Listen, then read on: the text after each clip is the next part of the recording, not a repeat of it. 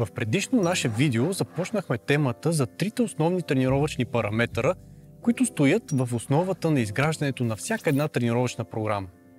В него разгледахме тренировъчната интензивност, а днес ще разгледаме тренировъчният обем. Другият път пък ще разгледаме тренировъчната честота, така че не забравяйте да се абонирате за канала ни, за да не го изпуснете. Като за начало, нека дефинираме какво точно представлява тренировъчният обем. Има няколко метрики, чрез които може да се определи той. На първо място е общото повдигнато тегло или общо извършена работа, която се пресмята като броят тренировъчни серии се умножат по броя повторения и използваната тежест. На второ място обемът може да се изрази чрез общия брой повторения за дадена тренировка. Т.е. трябва да умножим броя серии по броя повторения. И на трето място обемът може да се изрази и само чрез общия брой тренировъчни серии. Например, ако на упражнението клек с щанга трениращият е направил 5 серии, всяка по 5 повторения с тежест от 100 кг, то общият тренировъчен обем, изразен чрез общото повдигнато тегло за това упражнение е 5 по 5 по 100 или 2500 кг. Общият брой повторения са 5 по 5 25, а общият брой серии са 5. В научната литература в почти всички изследвания под тренировъчен обем се визира общото повдигнато тегло. Докато в научните експерименти има логика да се използва общият тонаж за сравнение на резултатите, тъй като самите участници са подбрани с еднакви базови характеристики, то в реалния живот тази метрика не е толкова надежна да служи като база за сравнение, тъй като е изключително зависима от силата на трениращия. Например, ако атлет Хикс направи 5 по 5 с 100 кг, а атлет Y направи 5 по 5 с 150 кг на дадено упражнение, то първият ще повдигне общо тегло от 2500 кг, а вторият 3750 кг, т.е. 50% повече. Както ще обсъдим по-напред, в повечето случаи повече тренировъчен обем води до по-добри резултати и в този случай ще изглежда, че атлет Y е дал по-добри тренировъчни стимули.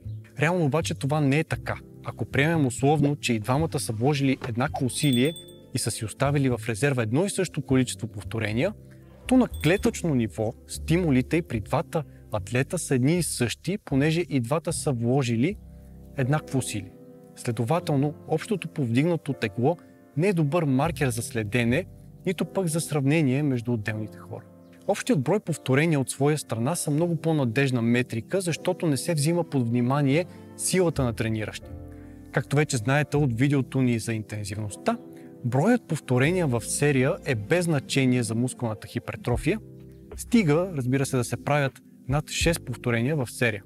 Следователно, когато целта е покачване на мускулната маса, то съвсем спокойно тренировъчният обем може да се дефинира като общия брой серии, работни серии, без загряващите, и трениращите да си следят тренировъчния обем само чрез направените серии за всяка мускулна група. Всъщност това е валидирано и в научната литература.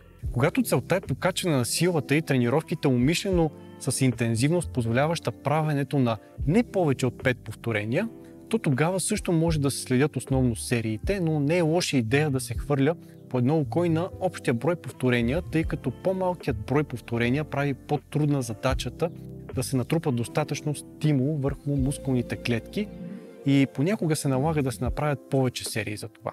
Не винаги обаче. Тренировъчният обем чрез броя серии може да се следи в отделните тренировки за отделните упражнения, но най-важен е обемът за цялата седмица за всяка една мускулна група.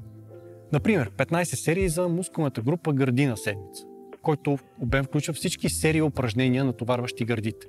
Или 13 серии седмично за гръб, което е сборът от серии от упражненията, натоварващи гърба. След като вече знаете какво е тренировъчният обем и как да го следим, изниква въпросът какъв е оптималният тренировъчен обем, към който трениращият трябва да се стреми.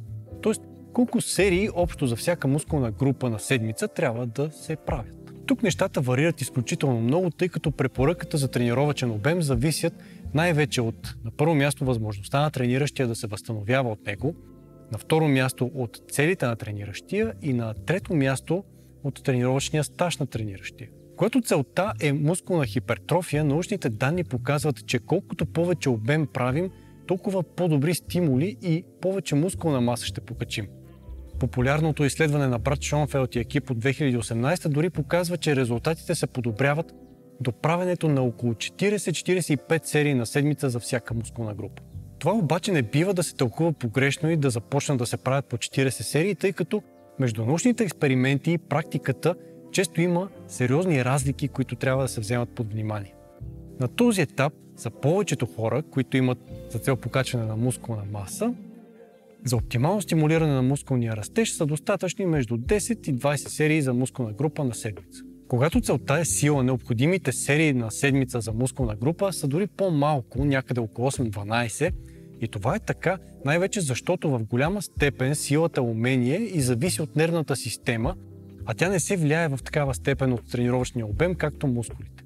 Това е доста голям интервал, така е, но всеки трябва да намери оптималния обем за себе си според въпросните три условия. На първо място, според възможностите си да се възстановявате.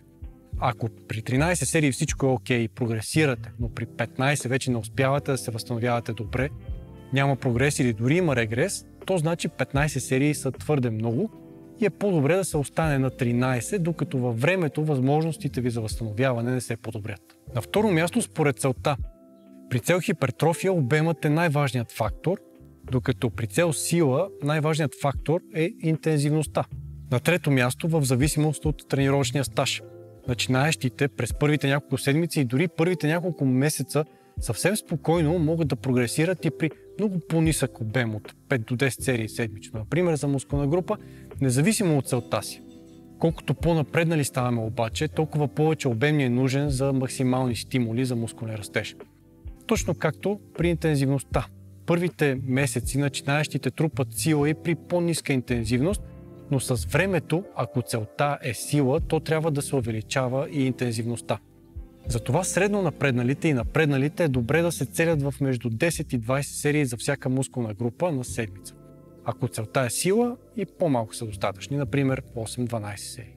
При всички случаи тези препоръки са чисто ориентировъчни и всеки трябва да намери своя собствен тренировъчен обем. При някои хора обемът може да премине и 20 серии седмично, докато при други, дори и да са напреднали, ще са нужни по-малко, само 8-10, например. Това е така, защото всеки има индивидуални възможности да се възстановява от тренировките.